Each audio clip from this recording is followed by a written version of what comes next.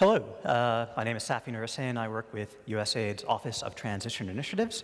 Our office supports does short-term programming to support countries in political transition. I'm going to talk a bit about some of our programming in Mali around the 2013 elections. So what was the challenge in Mali? There were a lot of them.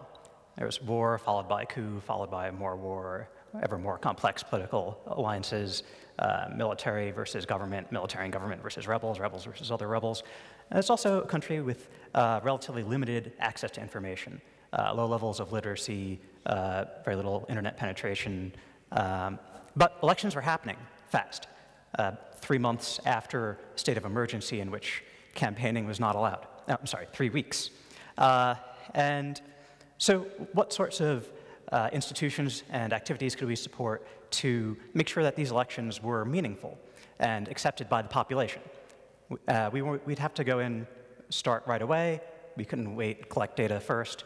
So we were interested in doing activities that would also collect data along the way and data that we could use to improve future activities.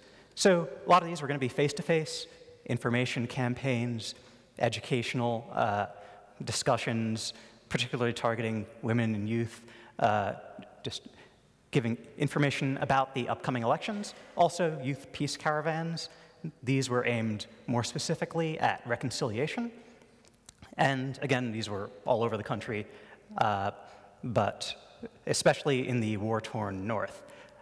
And training volunteers to go to markets and town centers, everywhere where people congregate, to spread information about how to vote, how to register, and the services that the government was offering to get more information out about these elections. And finally, a voter information hotline, and that was run by a local civil society organization, SOS Democracy, which would also give information about the elections and allow people to report incidents of violence, intimidation, fraud.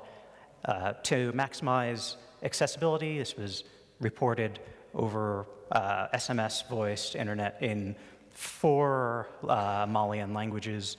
And it would also offer real-time information about electoral problems that citizens could, well, actually, that part ended up being not quite as important because the elections went surprisingly well. High turnout and little violence to speak of. Also, very little fraud. Very little fraud reported. I can't tell you with confidence whether that's a good thing or a bad thing. But what you ended up seeing was a lot of the sort of classic kinds of problems.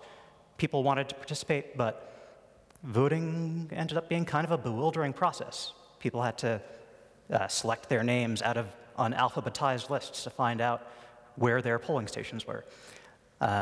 The information services were quite a bit more popular than we expected, but about 35% of calls to SOS Democracy were about getting voter IDs, another 20% about the voting process, and this actually provided us with quite a bit of data that we could use to improve the second round of elections. So in that sense, a very positive thing that nobody got a majority in the first round. So we used information on locations and thematic information to better target similar activities, helping voters find their polling stations. Took a lot of this off of the phone and internet, so it was face-to-face.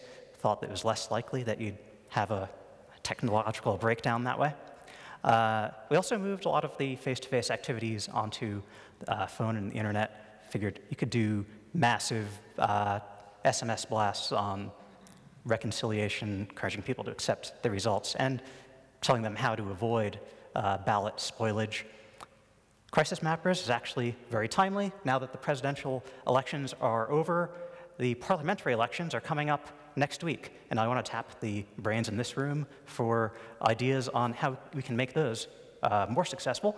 And if you're interested in this topic, come find me.